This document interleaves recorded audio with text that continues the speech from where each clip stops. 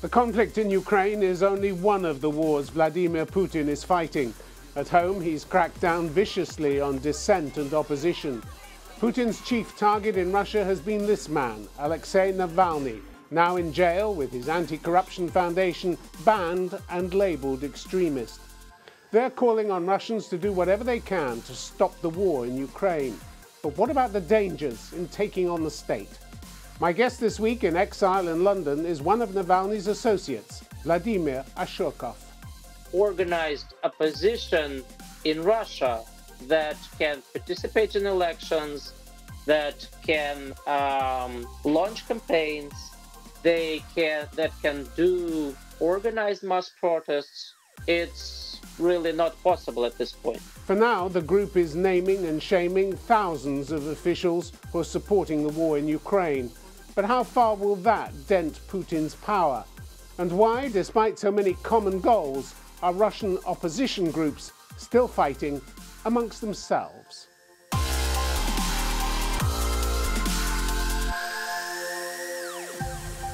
Vladimir Ashurkov, welcome to Conflict Zone. It's great to be with you. At the beginning of this month, associates of Alexei Navalny called for what they put it as a partisan underground in Russia to resist the war in Ukraine. Your organization is banned, it's labeled extremist. So anybody who answers your call is taking quite a risk, aren't they? Let us put it into context. Throughout its history, Anti-Corruption Foundation and Alexei Navalny team have been operating in Russia. At the peak of our activities, we had a regional network of branches in over 40 cities. We had about 200 people working for us in Moscow. In spring of last year, our organization has been deemed extremist, and we had to relocate all the key people outside of Russia. Now, when Russia started its brutal aggression against Ukraine in February, even more restrictive measures were put in place. At the same time, we are constantly monitoring what goes on in Russia, in different regions. And over the last few months, we have been feeling that the discontent is growing. And our goal is to use our connection, our networks, the people who used to work with us, our volunteers, to try to supplement this discontent and provide some organizational structure. Yes, but as you say, times have changed. Penalties have changed. Your organization is no longer legal. It's on a par with Islamic State. It's been declared, it's been declared extremist. You're asking people to spread information, provide legal assistance, but also, and this is the most risky part, sabotage the work of military enlistment centers. And the danger of getting caught doing that is what? There is danger in Russia now just for going out to the street with a blank piece of paper because the authorities assume you're protesting against the war. At the same time, we encourage all Russian people inside Russia, outside of Russia, to do their part to stop this war and to bring down this autocratic regime of Vladimir Putin. Everybody chooses what they do according to their own abilities, according to their own beliefs and appetite for risk. But to confront this regime is, I think, a duty of any reasonable person. And we want to put the tools into the hands of people who believe that they can do more and who can do little bits and pieces. Spread out leaflets, in some cases sabotage, etc., etc. It's all sabotage isn't bits and pieces, is it? Sabotage isn't bits and pieces. Sabotage is a pretty serious thing to get engaged in. Yes, but it is our goal to bring down this regime, and sabotage is one of the non-violent instruments to do that. How is it non-violent, sabotage? How is it non-violent? People have been blowing up enlistment centers, haven't they? Blowing up, I think you're mistaken. There has never been a blow up of an enlistment center. Or a There fire have been started? there have been starting fire to an enlistment center that enlists people to fight in this unfair and brutal war is, I think, is very commendable. We definitely support this activity. And that's what we're doing. We created a system that allows people to remain anonymous. So we try as much as possible to limit the risk of this network to be discovered by authorities. But ultimately, the person decides himself or herself what is the level of risk that they can tolerate in fighting this brutal regime. Your organization has been clear that the Russian people aren't simply going to overthrow Putin. It's just not going to happen. So in the grand scheme of things, the kind of resistance you're asking for, can that justify the risks you're asking people to take? I think the change in Russia will come from a combination of dissatisfaction in the political and business elite of Russia and the wide discontent in the population. And both of these groups of people were having quite a hard time since the war started. People at the top have seen their fortunes decimated, their lifestyles when they can vacation in Western Europe, when their children go to British private schools, when their yachts are moored in Italy, has been shattered. And for an average person, they have seen inflation, they have seen familiar foreign brands leaving Russia, and now they see a constant stream of coffins coming back from Ukraine. And for what? The military operation has not been going very successfully for Russian army. So these processes take time, but at some point they will reinforce each other. And that's, I think, the only plausible scenario for change. You talk about people seeing coffins returning from the war. People are also seeing hundreds put in jail, many facing 15-year sentences for resisting in the most trivial ways. Maybe they once gave money to an organization like yours that's now banned. Police informers are everywhere. Who knows how many may have penetrated your organizations? What's been the response to your call for this partisan underground? We are basing our efforts on more than a decade of work in Russia in different regions. Before the war started, we had over 10 million subscribers to different social networks that were broadcasting our message. We had an email distribution list of over 1 million people. So we are not starting from scratch. And obviously, we, for understandable reasons, we don't disclose the response and we don't disclose the scale of these activities. But we are quite optimistic. The response has been dozens of thousands of people who would like to participate in this network. Mr. Ashurkov, one of your most ambitious ventures has been to compile a list of 6,000 Russians said to be bribe takers, warmongers, corrupt officials, propagandists, people you accuse of enabling the invasion of Ukraine. Are you not concerned that this is the equivalent of sort of painting a target on their back and encouraging people to shoot at them? Indeed, there have been many people who are the pillars of this regime, people who are involved in war propaganda, people who are officials in various levels of Russian government. businessmen connected to Putin's regime, his cronies.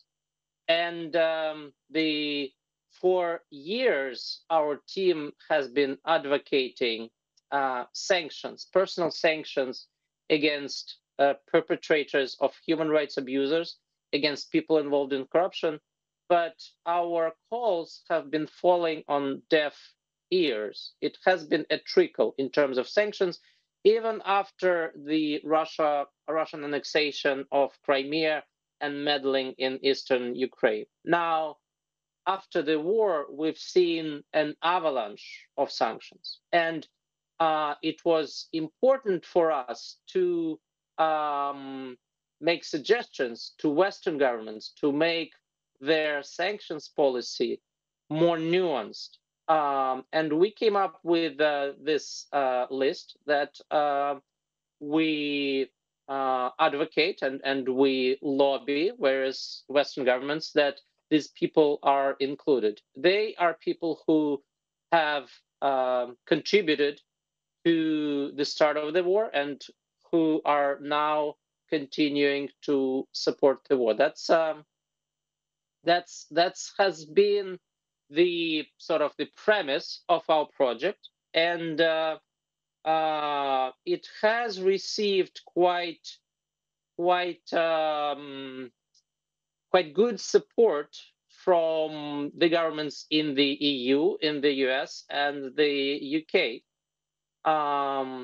Just recently, there was a resolution passed in US House of Representatives calling for the executive branch to review the 200 most visible, the top priority 200 people from our list in terms of sanctioning them in the US. So I think it's working. One important aspect I want of to ask our you, list is... Yes, Sure. just briefly. By September, 5 months after you went public, there are only some 50 people on the list who had contacted you and asked to be taken off it. Are you surprised that the vast majority seemed completely untroubled by your accusations and just ignored the shaming? The actual number is over 100. Out of 6,000. It's mostly out of 6,000. Out of 6,000. It's not many, is it? It's not many.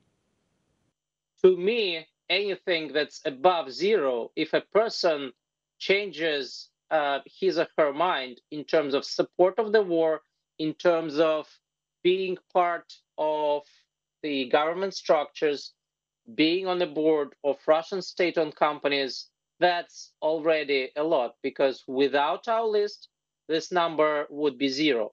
So it has been over 100. We are constantly reviewing this list. Every 2 weeks, there are some updates. We take people out if there are reasons to believe that they don't, that they no longer qualify for being on a list. We make additions. And specifically, the nature of our list is that we want to use it not as much as an instrument of punishment, but as an instrument of coercion, so that less people support the war and contribute to it. So, for instance, if we take Western sanctions, it has been a one-way ticket. A person, an official or a businessman is sanctioned, and there's nothing they can do that can remove them from this list. With us, it's different. If you're on the board of a state company, if you resign, or if you're in the top management of a state company, agency, organization, resign, send us proof of that, and we'll review it and we'll take you out. So, okay, all right. Our list is live. To date, you're the best-known opposition group in Russia, and you've had some remarkable successes. You lifted the lid on a huge amount of corruption. You've shown films, Putin's Palace, for instance. You've named names and reported on wide-ranging corruption. 12 million views a month on YouTube, something like that. But what sign is there that any of that has materially affected Putin's support in the country. Navalny has said Putin is afraid of the truth, but Putin simply shrugs off your truth as fake news. What's he got to be afraid of? It's not easy to fight an oppressive regime like Putin's. We have been doing it for a number of years. There are some objective benchmarks how you can judge a success of political movement. I think the most objective result was the results of elections of Moscow mayor in 2013 when Alexei Navalny was able to participate. That's sort of an objective measure, the results of an election. So he got 28% of votes as opposed to 51 for the incumbent mayor. So, and that was despite all the administrative obstacles that we had, despite Navalny being a sort of a newcomer, despite the incumbent mayor having all the sources, all the resources that the power was able to give him. This was 9 years ago, Mr. Ashurkov. I'm talking about now. Everything has changed since then. Everything has changed. What has Putin got to be afraid of now? Navalny's in jail, and your organization is banned and labeled extremist. What's he got to be afraid of? As I said, it will be the wide discontent in population and the disillusionment with the regime in the elite. Even if you talk about close circle of Putin, they are really not happy with the state of affairs. They're afraid of Putin and of his security apparatus, but they, of course, would like to go back to how things were, and they were able to enjoy their wealth. They were integrated in the West. And they were able to enjoy the lifestyle that they were used to. Now it's all broken. And that's what Putin needs to be afraid. There's a big factor, of course, what happens on the battlefields of Ukraine. All right, I want to come to that. I want to come to that a little later, but I want to talk also about the opposition movement in general in Russia. And plenty of people have talked about the disunity that seems to attend these groups. Why hasn't your organization put more effort into improving relations with other opposition groups? After all, you share quite a few goals, don't you, with each other? Indeed, we have been working with various democratic political forces for years.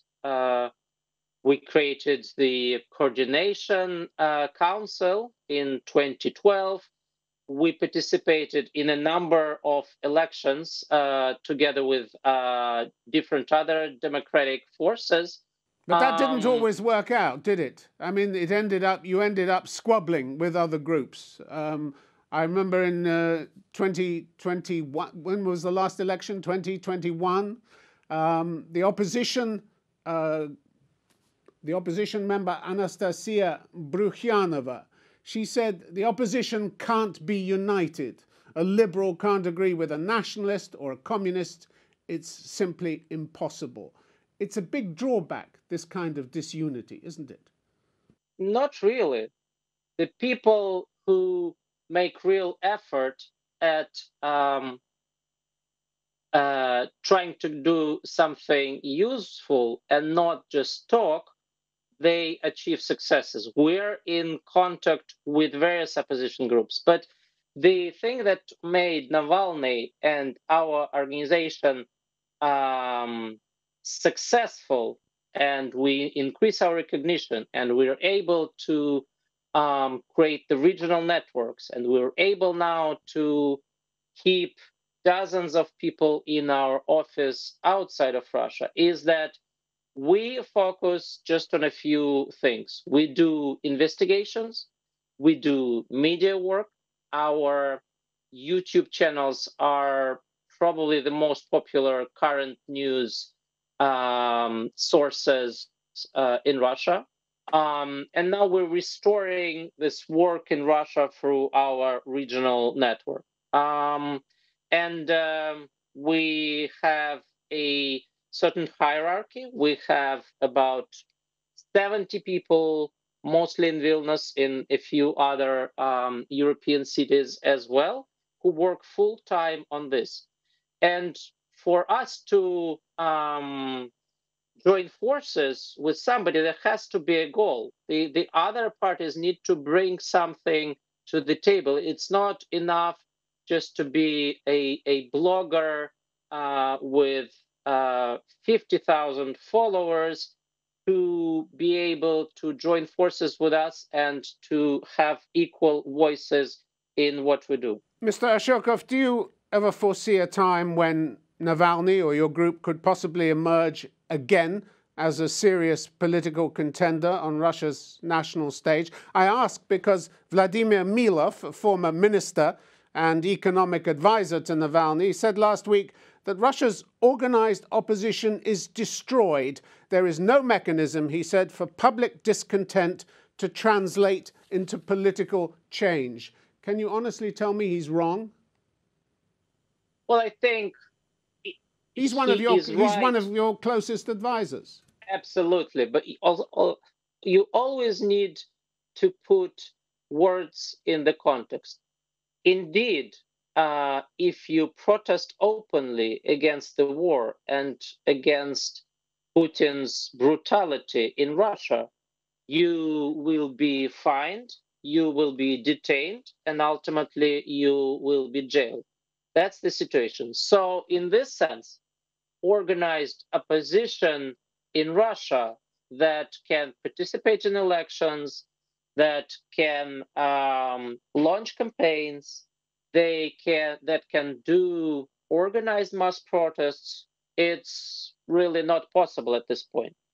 But the millions of people who supported us, who supported other democratic forces, many of whom who had to move out of Russia, they didn't go anywhere. And once the political situation in Russia changed, a gradual liberalization and end of hostilities with Ukraine and start of some sort of communication with the West in a constructive way. Once that starts, and I believe that it will start within the next 5 years, maybe even earlier, I think there will be a opening for us and for other democratic forces to enter the Russian politics properly. If the war is as long and bitter as some people fear, what do you think that will do to Russia? You've said you think there might be an end to hostilities over the next 5 years. Do you see any sign of deep and abiding changes taking place in the country as a result of this war?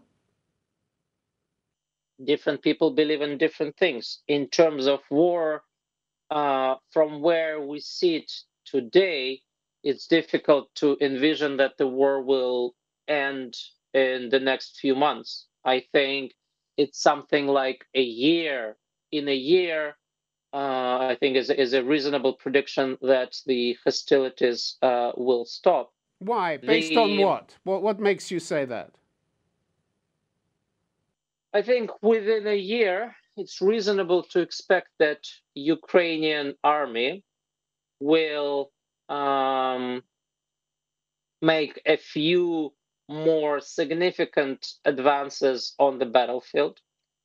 We see that the Russian military capabilities are deteriorating, while Ukraine's capability and the flow of arms and coordination is improving.